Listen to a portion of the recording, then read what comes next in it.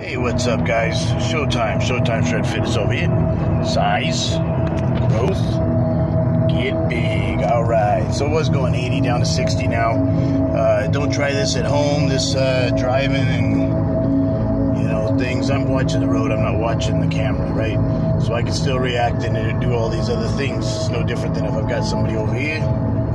It's the same difference. Or if I'm sipping on a soda pop or something. I've got this hand. All I need is one to steer, right? So, especially now, because now we're down to freaking 40 miles an hour, 30 miles an hour. This guy's driving real slow. So it's all good. And the main topic today is, a lot of people are trying to find their purpose. Some have already found it. Some people know exactly who they are, and some people, they don't know who they are. They don't know who they want to be even, and that's kind of scary. So that's still okay, though, but don't let it excite you and not scare you, right? If your intentions are good, you're a good person, you'll figure that out for yourself. You can be pretty much anyone or anything that you want to be, as long as you're not too off the walls and expect to be the most dominant human being on the earth. And if that's your standard, if that's your expectation, you might even make it, and you might even get there. If you're spiritual in the end, you're still all right. But obviously, those high standards sometimes will give you substandard results, right? So what might be way up here still might be way down here for you, because maybe you had these standards way up here. So I say set those standards that you want and set them even higher up, right? Because most people, they don't set their goals too high and miss. They'll set them too low and hit.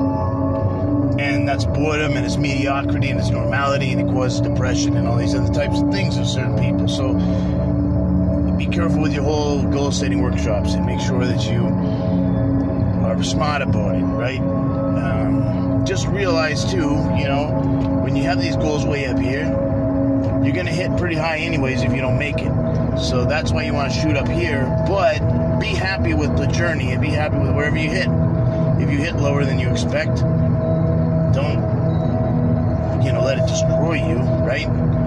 Learn from it and keep going on and moving up, because maybe you wanted to be way up here, you landed here, but you're still okay with it, because it still might be way a level above and beyond what other people could do anyways. So you might already be okay with that. Most of us aren't going to be remembered anyways. Remember that, right? So most of us, we're going to die, and maybe if we're lucky, maybe a couple people in our social circle or family or whatever will give a shit enough to remember us for a little while, right? And then, in my case, I really don't care, because I'd rather not, have people sad, right? A celebration is better, right? And some people, their lives are so miserable and shitty anyways. Sometimes it's a blessing, right? Because they're either now in the spirit world and they're in peace, if you believe in that, or they're in the ground taking a nice long nap. And either way, they're not struggling and they're not suffering anymore, right? So that's one way you got to kind of look at things sometimes, that the person had a shitty life. If you didn't give a shit about them before, when they were struggling and out in the street and freaking having a tough life, why are you mourning now that they're dead, right? Because now they're at peace, and before there was hell on earth for them and you fucking didn't care. So, you kind of got to put things in perspective that way too. If you don't give a shit while they're alive, don't act like you give a shit when that person is passed on. Why are they all of a sudden important now that you can't do anything for them? Does that make sense? And the remembrance part, that's the ego thing, right? Because if you do your part, whether you remember it or not, it doesn't matter in the big perspective of things, because you're causing ripples. So if you're a good person and you put out positive energy out into the universe, it's going to come back tenfold. Maybe to you, maybe it's to other people, maybe it's a combo of both, right? Or maybe it's 3 to 7 times comes back towards you, but maybe, it comes back 100 towards other people because of your positive attitudes. Think of teachers, right? And coaches and doctors and nurses and people like that who are in positions to help people, how many hundreds or thousands of lives has each one individual person in a field like that changed for the better, right? To where that person is now alive today because of them and happy, or having a good life with a good family and happy, versus in the ground or in jail because they had that positive role model as a teacher or a coach or a life coach or a personal trainer or a nurse or a doctor or somebody that's specializes in mental health to get that person's mind right. I mean, there was some life-changing shit out there that people forget about if it's not monitored or measured in monetary value, which is also huge. If you're a great donator of money and you donate it to the right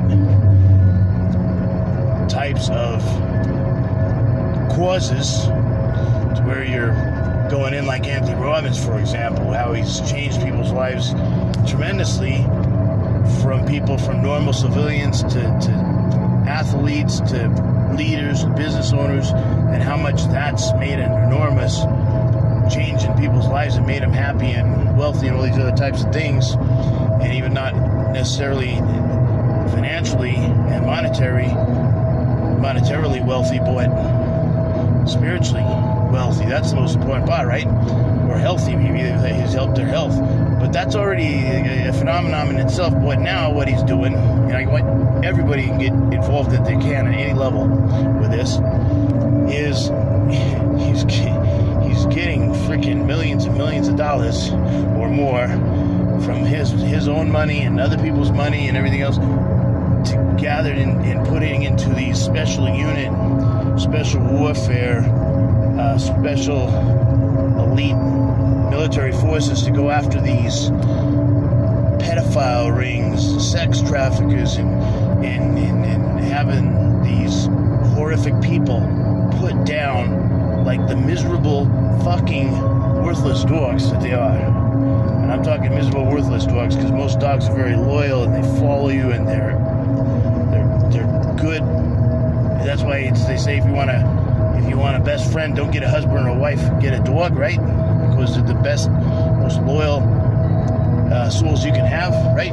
So when I say that, I'm not meaning the types of dogs that are a man's best friend. I'm talking about the miserable, filthy pieces of dirt that sell off children.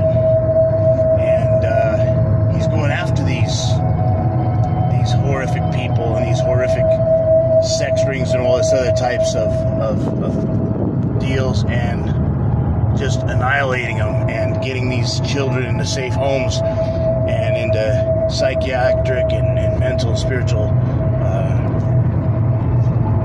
rehabilitation. And that's ginormous. These kids are waking up every day scared for their lives and scared of who the fuck's gonna walk through the fucking door and what's gonna happen to them.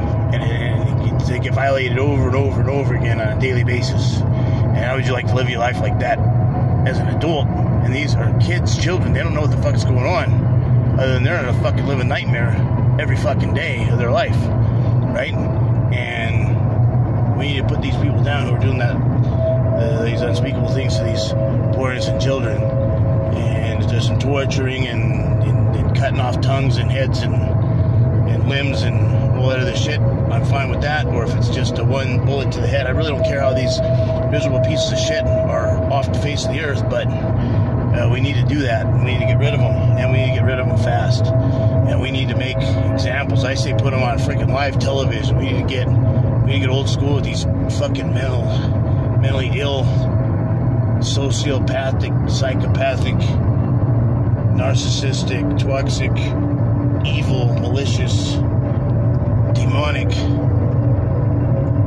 excuses of life, and just get rid of them, just completely off the face of the earth, so that we never have this pandemic ever again, so that they wake up 10 times more horrified than those children, if they even think about getting into that world of business ever again. They'll be annihilated and destroyed. destroyed, and horrifically and publicly and in a humiliating fashion and a painful one. We need to do that, because if we don't make it, if we don't put the fear of every frickin' God, angel, devil, demon, frickin' living and universal and spiritual and everything else, and that kind of fear into that person, if every single living spiritual being, that kind of terror into those kind of miserable, excusive human beings that are willing to make $1 off of a child's innocence. If we can't do that, it's not just a nation, but as a world, then there's fucking something wrong with us, right? We need to kill those people. We need to kill them fast. It says there's 10 commandments. Thou shalt not kill. There's time to kill. If you're exploiting children, you need to fucking die. You need to fucking die now. You need to die a horrific, terrible, gruesome death, so that people get the fucking hint.